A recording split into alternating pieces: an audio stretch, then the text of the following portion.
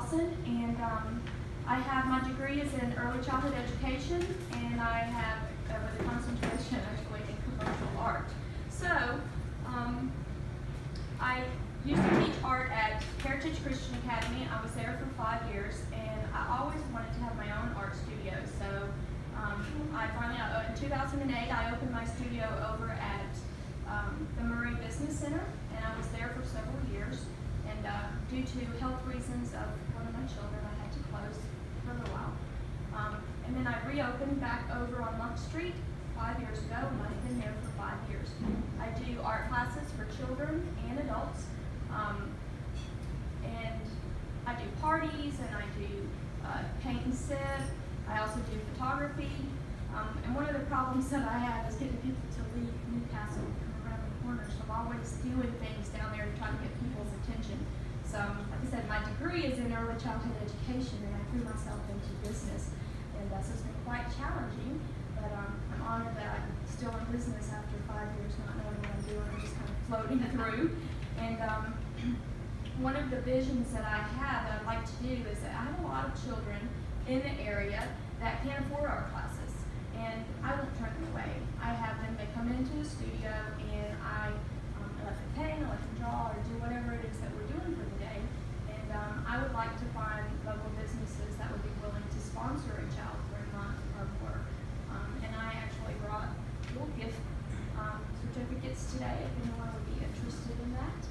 And if you have any suggestions on getting people around the corner, I'm all ears. All right, so how do you drive people to your Facebook page? Well, I'll post things 100 times, and I'll share them all in the groups. I'll tag people, like Kimberly, and people that I know. I'm friends with most of the art teachers, so I'll share on their pages so that their friends can see. And that's kind of it. Other questions, and let me bring a microphone to you. Questions. Hi. Other than Facebook, what have you done from a marketing standpoint to let people know that you are out there and you offer classes? I've sent flyers home because I am a certified teacher. I've been allowed to send things home through the school board. So I've done that in the past. I haven't done it maybe in a couple of years because I was having some schools not send the flyers home, and they're really expensive to, do all the printing and all the stuff and then not to be sent home. So I've kind of not been doing that, but that was pretty good with the schools when they were, actually sending the flyers home. But I've been on the cover of Paisley magazine, and I'm actually in the Brunswick News as one of the art teachers showing at the Ritz. So I'm real involved in showing my art in the community too, so my personal art.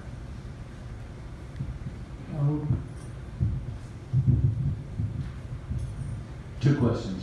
One, what's your real heart-driven reason for doing this? Is it because you're right-brained and you love art and you want to build art and show people art, or is it because you want to make money? All right, so I'm very passionate about art. Art is a way of expressing yourself. Art is a way of, I come from a very rough childhood, and art is kind of all I had growing up I couldn't talk about what I was going through, but I would express myself through my art, and it would help me to release those anxieties and the things that I was going through. And it's been my experience through art education that the kids that are causing the most trouble in school are the most creative. And the kids that are going through a lot of stuff, and people, I'm telling you, children in this day, kids are going through things that are unimaginable. And it's just it's been my heart, and the whole reason for me wanting to open my studio was to reach children. And yes, there's kids that are they're not going through anything, they just love art. So it's just fun for them, and but the ones that are out running around, those are the ones that my heart's really passionate about. Second question. So it's apparent that really what's driving you is your love for art and the meaningfulness that it has provided you in your own life. And that's commendable and valuable. But at the end of the day, you got to pay the light bill, you got to pay rent, and you got to eat. And so somehow or another, you got to figure out how to walk those two lines, how to pursue your love of art and your ability to distribute the passion for art, but at the same time pay all the bills you have to. So how much of your time do you think you spend on the consideration of the money part of the business itself? I mean, 50% of the time, 25% of the time? Well, what amount of your attention receives monetary reward? I said most of the money I'm just treading water, and I break even. I just been kind of doing that, and lucky enough for me that my husband's a very good supporter and he pays all the bills. So he just lets me, he keeps asking me, when are you going to go and make a paycheck? I'm like, well, one day maybe. But I have been known to spend most of the money back into the art that I'm doing, but yeah. Well, God bless you, because art's a very valuable part of any society, and any society that doesn't have it is less of a society because of it, because they don't have art. But it's people like you, though, that continues to distribute it, and making money doesn't really matter that much. So God bless you.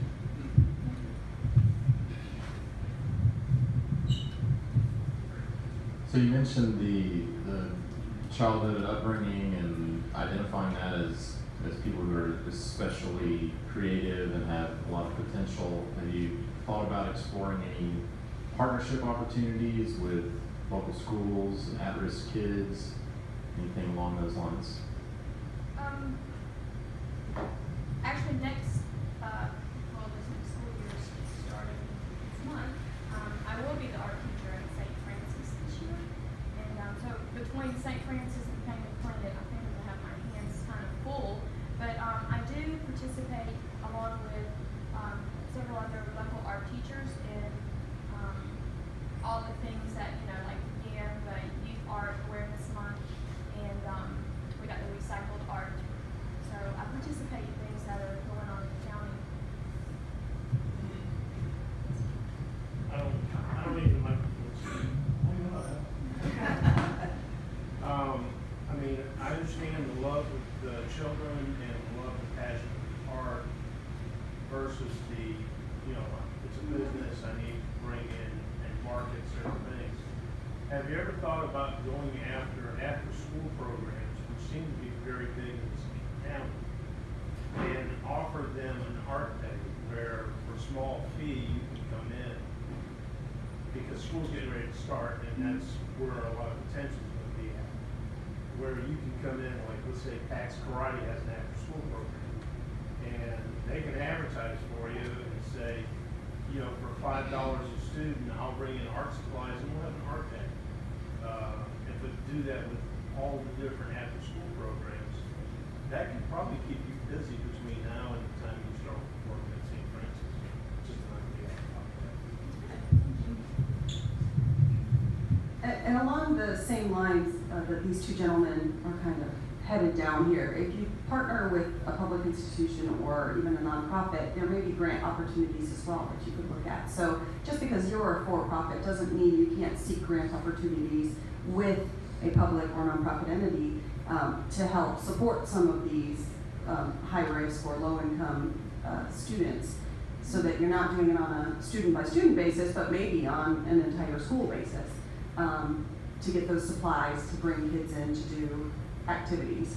The other thought I was having is that there's a very active couple of moms groups, especially for kids who are preschool level, who I know are always looking for things to do with their kids. And as a preschool mom myself, I've not heard of Painted Planet, and I'm excited to bring my 4-year-old to come to a class.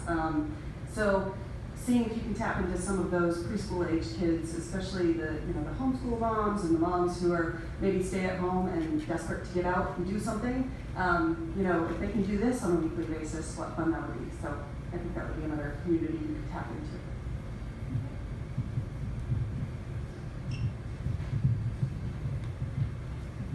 Just another thought.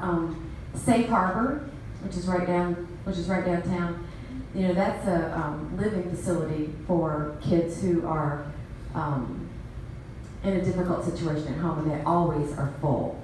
And they're supported by a very active board of directors, and they're consistently looking for programs and things for their kids to do. It's a rough situation for those kids, but that's a financially backed organization with a whole lot of kids that might need a program like that.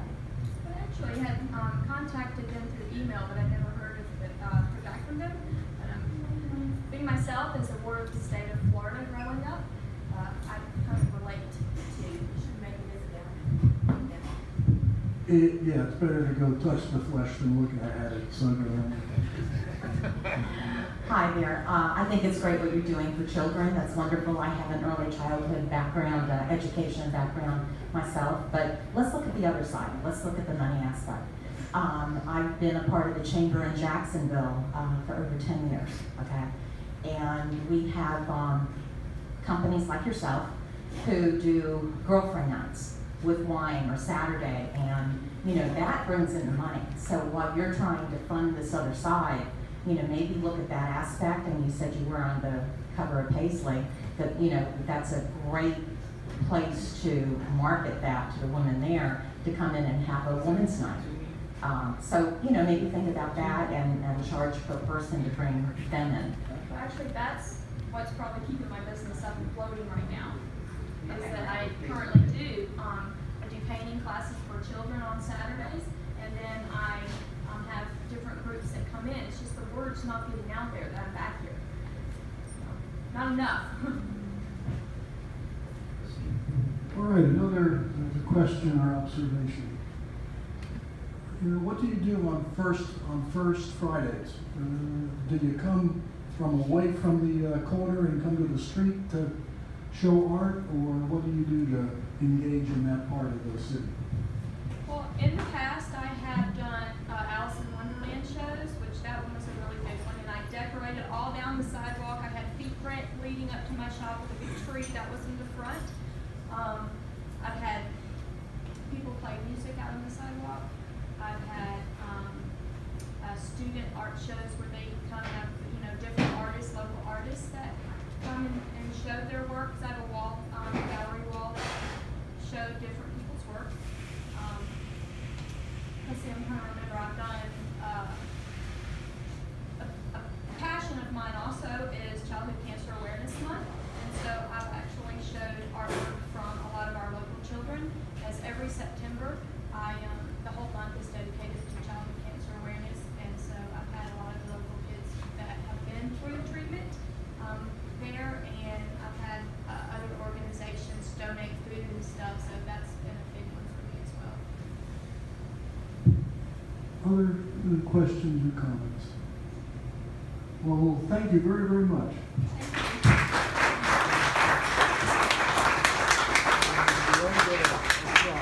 Thank you. So we.